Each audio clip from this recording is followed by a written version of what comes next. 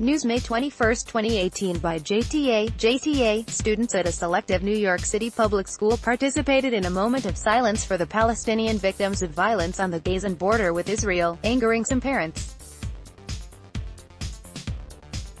The moment of silence was held a week ago at the Beacon School located in the Hell's Kitchen area of Manhattan.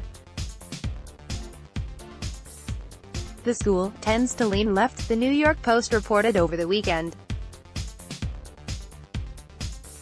Some Jewish parents told the Post that they were unhappy that the school got involved in the Israel-Palestinian conflict. "I am extremely upset because I did not send my child to a New York City public school to pray for Hamas operatives," one father told the newspaper. "I just don't think any school should be promoting a moment of silence for terrorists. What if it was Islamic terrorists in ISIS," said the Jewish mother of another student. A Jewish student told the newspaper that some of her Jewish friends got very weird when the moment of silence started.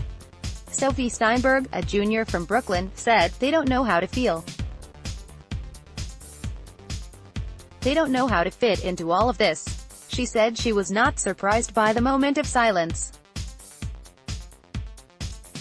"I think that's Beacon's nature, to not be divisive but to bring up the things that no one wants to talk about," she told the New York Post. Share this, recommend this article. This article has been sent. Close.